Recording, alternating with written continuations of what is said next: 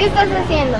Ah, pues mira, aquí en Facebook. Oye, ¿qué crees? Que me acaban de enviar una solicitud en Facebook y no sé ni quién es. Me está pidiendo datos personales. En este caso, ¿qué puedo hacer?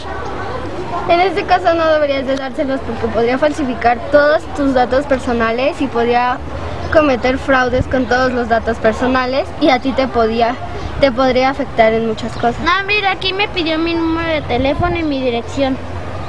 No se la daré. Ah, no. Bueno, ya. Mira, ya me pidió mi teléfono celular. No se lo deberías de dar, te puede afectar en tu cuenta bancaria. Ya sé, le daré el número de teléfono de una niña que me cae muy mal. Listo. Recuerden no dar sus datos personales a cualquier persona. Esos datos se los pueden pedir en cualquier centro comercial, en las plazas, en los centros comerciales, en los supermercados, en los cines, etcétera. Con esos hasta en las encuestas pueden pedirte sus datos personales. No los des, es malo. Pueden llegar hasta delitos o secuestros. Un ejemplo, te pueden pedir en Facebook tu número.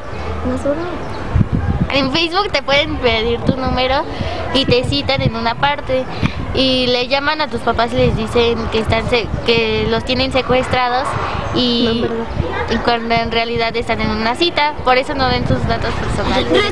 Recuerden, no den datos personales y por favor suscríbanse, denles like, Dedito arriba y suscríbanse.